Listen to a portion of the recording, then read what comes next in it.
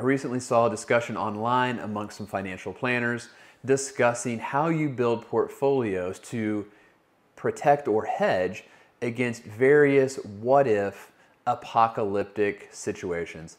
What if, insert your apocalypse du jour. I think it's really important to consider that for financial planning purposes, we have to plan for the percent of potential outcomes. We really can't prepare for these 1% potential outliers.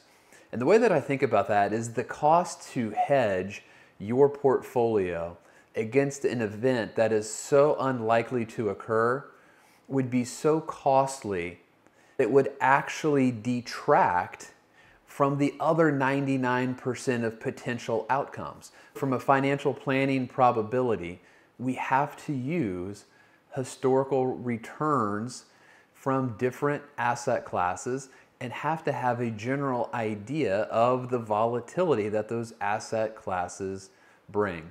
So how do we build portfolios? We want to make sure that we have a robust emergency fund of 6 months of expenses. We want to make sure that we have additional cash to cover any major purchases that we know we're going to have in the next couple of years. Bucket number 2 is going to have 5 years worth of portfolio income. We want to keep that in short-term, high-quality, fixed income instruments.